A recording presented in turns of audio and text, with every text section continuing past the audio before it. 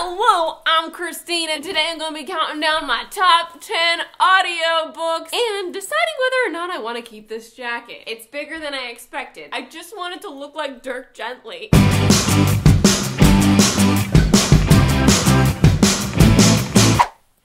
So I've been in the audiobook game for a good while now. It's changed my life. As an adult, the older you get, oh, these tags are just like, I can't take them off because I don't know if I want to keep the jacket. The older you get, the harder it is to like casually read. That doesn't mean I'm gonna give up on casually reading. Cue audiobooks. All those times in your life, like when you're doing laundry, you're cleaning shit, or you're stuck in traffic and you think to yourself, like, I wish I could read and drive at the same time. With audiobooks, you can't read and drive at the same time. It's unbelievable. Audiobooks.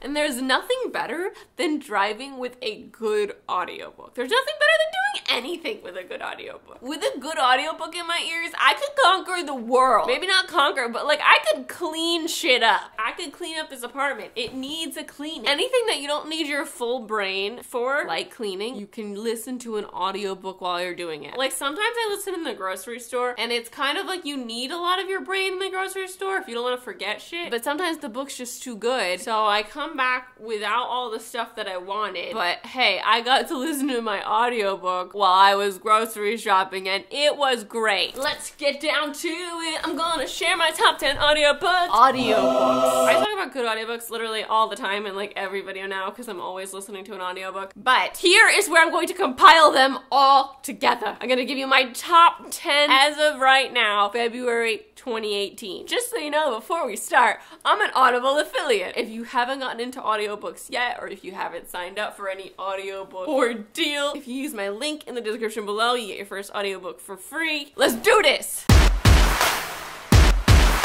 Coming in at number 10, this one was really unexpected, but as I was scrolling through all the books I've listened to, I knew this one had to be up there because the audiobook was 9 hours and it was like the fastest 9 hours of my life. It just flew by and I could not turn this off. And I cleaned my whole room while I was listening to it. Daughter of Deep Silence by Carrie Ryan. Now, while this isn't like the most amazing book ever that stands out in my brain, like this audiobook was so entertaining, so well acted, so well done. I don't know if you like the show Revenge. If you like that show, you will like this. It was such an entertaining listen. And like, you don't have to extensively concentrate. Some audiobooks, you do have to concentrate. The number of tasks you can do whilst listening to them kind of dwindles down. Like cleaning off your bookcase, for example, you need some of your brain for that. You can't listen to a fantasy novel and clean your bookcase. You'll miss things. But Daughter of Deep Silence is one that you can listen to and do a lot of stuff.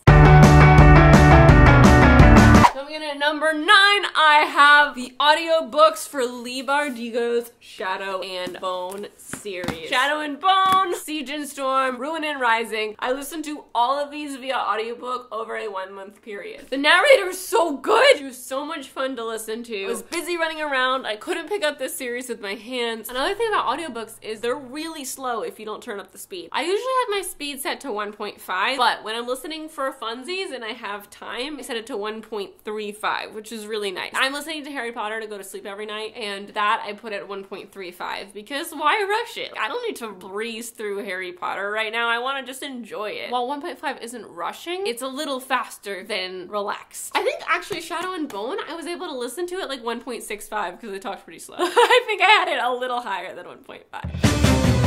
Coming in at number 8, I have Little Monsters by Kara Thomas. Wow, what an excellent audiobook. This audiobook was so good that when I got back from like my errands or whatever I was doing, I sat with the book open and reading it with the audiobook on so that they were like reading it to me and acting it out because it was so great. And of course it helps that the book is excellent. It's this thriller, true crime suspense story, and the audiobook made it even better. This was only like 8 hours or something, so I blew through it. Highly recommend this one. Coming in at number 7, I have The Call by Peter O'Gillen. This book slash audiobook was amazing. Blew me away with how intensely I was captivated by it. As soon as like I got to the last hour of it, I was setting up for a book talk because I needed to talk about it because it was so intense. I don't know how to describe it. I remember it described itself as like the new Hunger Games, which I hated hearing because so many things describe themselves as the new Hunger Games, but The Call was the first thing that actually lived up to the new Hunger Games hype. It's not like the Hunger Games at all, but it captured me like the Hunger Games captured me. It's such a unique, horrifying story. It's a duology, so I'm definitely gonna get the audiobook for the second book in the series.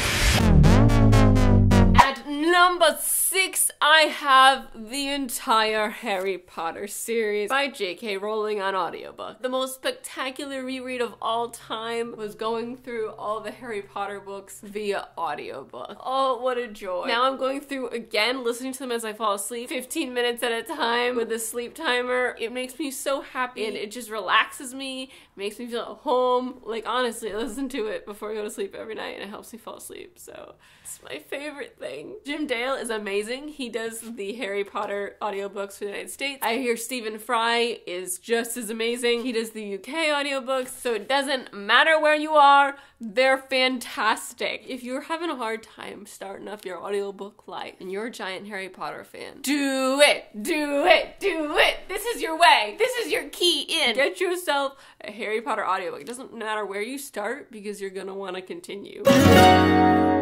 My number 5 is Finding Audrey by Sophie Kinsella. Never have I laughed so hard listening to a book. It was so funny. Finding Audrey is about a girl who's suffering from severe anxiety, and it's about her life at home with her family, and her family is great. I feel like they had actors for every one of the family members. I don't even remember. I just remember hysterically laughing. And since it's a contemporary novel, it's definitely just like a 7-hour audiobook, which goes so fast. I know even 7 hours sounds like a lot of hours, but it's really not. My number 4 is the Arc of Scythe series by Neal Shusterman. As many of you know, I just read these within the past month. I read them via audiobook and they were excellent. Like, these are excellent books. You can read them obviously with your eyes, but the audiobooks were fantastic. So that is an excellent option if you are busy. If you are on the go and you can't sit and read these Scythe books, get the audiobook because wow, it is good. Wow, it's excellent, it's marvelous, it's every good adjective that I can pull out my ass right now. We're getting down to the nitty gritty, the top 3 audiobooks.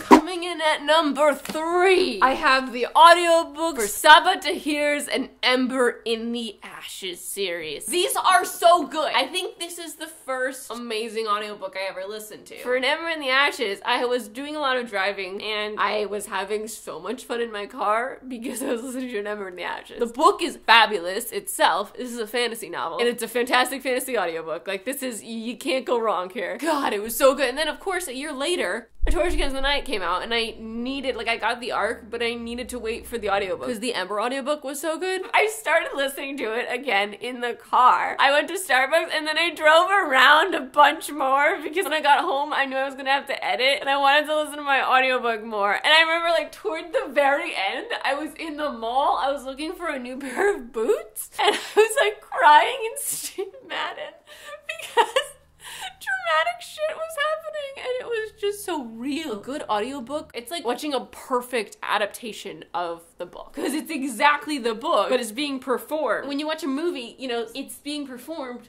but it's not exactly the book, everything's cut out. Good audiobook is the dream movie, you know? Like, I don't even need to see it because it's being performed so excellently. That's why I love the Harry Potter audiobook so much. I'm getting to hear this without, like, having to read it with my eyes, and it's being performed, and it's exactly what's in the book. Like, I'm not missing anything. I'm hearing, like, all this extra stuff that you forget happens because you've watched the movie so much. There's one guy doing all of the Harry Potter characters. Jim Dale is so talented, you stop noticing it, but it's always so good and so much fun when the audiobook has a full cast, and Ember in the Ashes has a full cast. There are different actors doing the different voices of the different characters, and it just enhances everything. I'm so excited for book 3. So excited.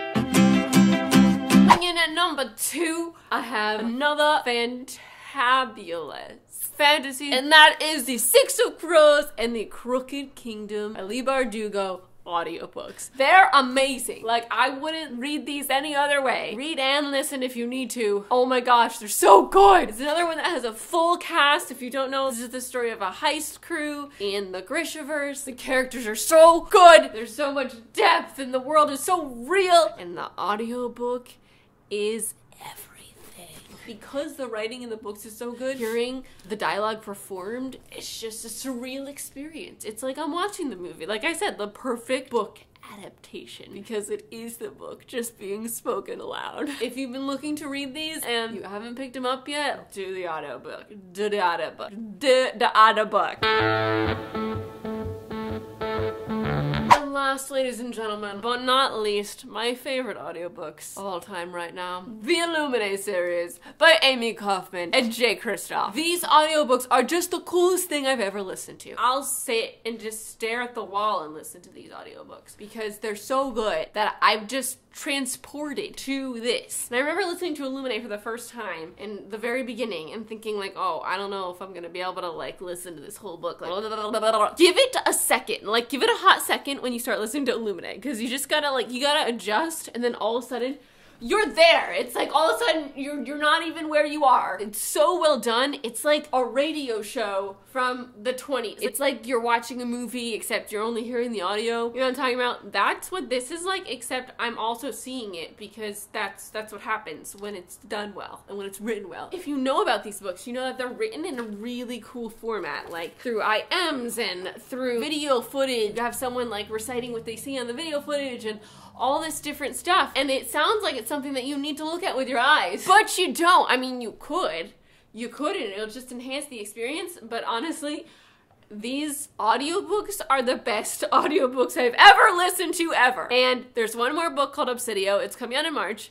I am so excited for it. I'm immediately getting the audiobook. This is a science fiction story and has like everything you'll ever want in a science fiction story. I'm just watching Battlestar Galactica now, and the series in general has like a Battlestar Galactica feel. So if you like that, you love this. Just if you like good books, you'll love this. It's just really, really good. These are probably my favorite sci-fi books. It's a full cast, obviously. I don't know what else to say. You really just gotta listen to them. Highly, highly, highly, highly, highly, highly recommend. I have book talks for both of these. I have book talks, I think, for every single book I showed you today. Oh, except for LEIGH BARDUGO's Shadow and Bone series. Everything else, there's a book talk for. So you can listen to it and then we can discuss it together and it'll be great. And those are my top 10 favorite audiobooks of all time right now. If there's an audiobook that you absolutely love that I have not talked about today, please leave it in the description below so I can check it out. My name's Christine. I make videos every Tuesday. Thank you so much for watching. I'll see you next time.